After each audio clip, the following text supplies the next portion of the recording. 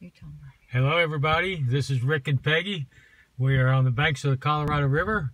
This is take two because our first one was almost through and then a spam call came and ruined everything. So we'll try to do it better this time. Here's Peggy starting it off. Hello everyone. Thanks for joining us tonight. We're on the banks of the Colorado. As Rick said, we're at Riverside Park. A beautiful place and a great place to take advantage of while we're in isolation and enjoy the beauty that we have around us. Our opening prayer.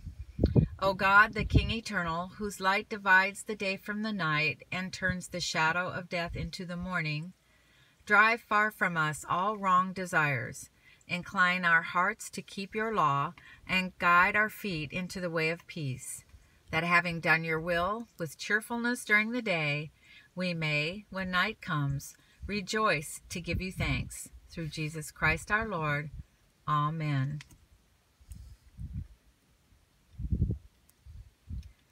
Our scripture is from Philippians.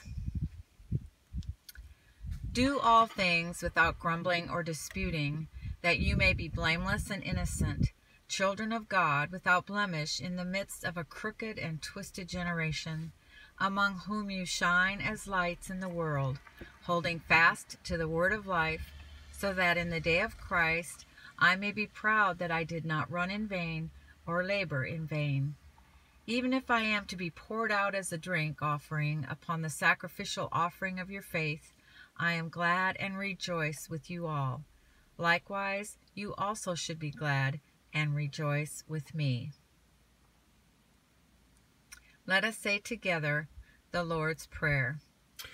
Our Father, who art in heaven, hallowed be thy name.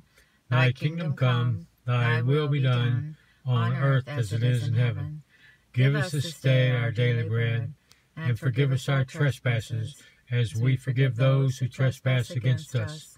And lead us not into temptation, but deliver us from evil.